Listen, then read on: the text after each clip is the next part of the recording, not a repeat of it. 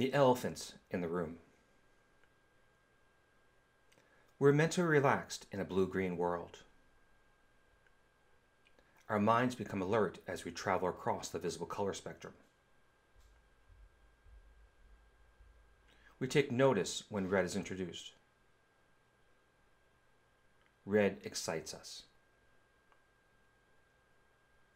The Dutch biologist Nikolaas Tinbergen observed that fish are also triggered by red. Whenever a red delivery truck stopped outside the window of his lab, the fish went into a defensive posture.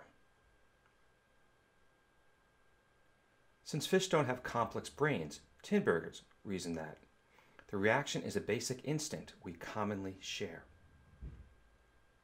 Tinbergen won a Nobel Prize for his work in 1973. Long before his observation, marketers directed our attention with the color red. It's been a global marketing strategy. We were tricked by red discs in the Spanish Cave del Castillo from 34,000 years ago, such that we missed the elephants in the room. Both of them, thus deflating the idea of an intellectual evolution from an ice age past.